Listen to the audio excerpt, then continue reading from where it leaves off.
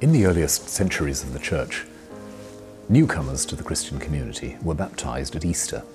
It seemed to be the obvious time to do it. Easter, the conquest of death, the beginning of new life. And so it was that it came to be the common practice for bishops, particularly, to baptize and anoint new believers at that great feast. But of course, believers had to be prepared for this event, prepared by instruction and prayer and self-denial. It was believed that self-denial, fasting, and extra prayer was something that, as it were, limbered you up, rather like doing exercises for some great race.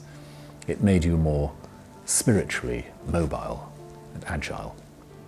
And so that period of preparation for baptism came to be associated with fasting, with prayer, and with self-denial. That's how Lent began.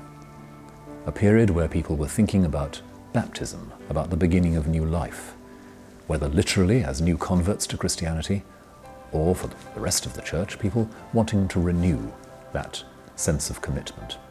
And still, on Easter Eve, at this day, people will renew their baptismal promises in a solemn service in church. But that also became associated very early on with the 40 days that Jesus spent in the wilderness, fasting and praying and discovering what God was asking of him. In the Gospels, we're told that Jesus goes straight from his own baptism into the desert to confront the devil and to overcome temptation. And that 40 days in the desert became the great image that controlled the sense of the pre-Easter fast, the pre-Easter preparation. During this period, it became more and more common for churches to strip away some of the decoration, to make themselves look a bit simpler, a kind of outward manifestation of the inner stripping and the inner austerity that was going on.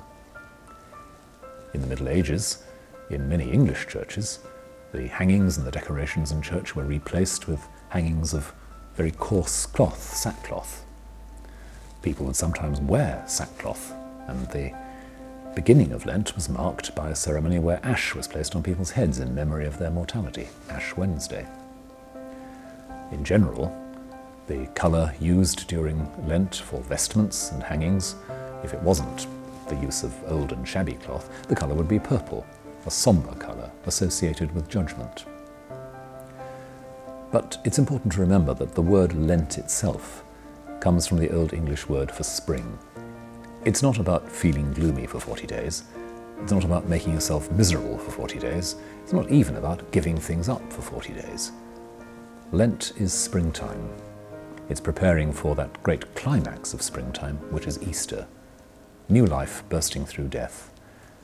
And as we prepare ourselves for Easter during these days, by prayer and by self-denial, what motivates us and what fills the horizon is not self-denial as an end in itself, but trying to sweep and clean the room of our own minds and hearts so that the new life really may have room to come in and take over and transform us at Easter.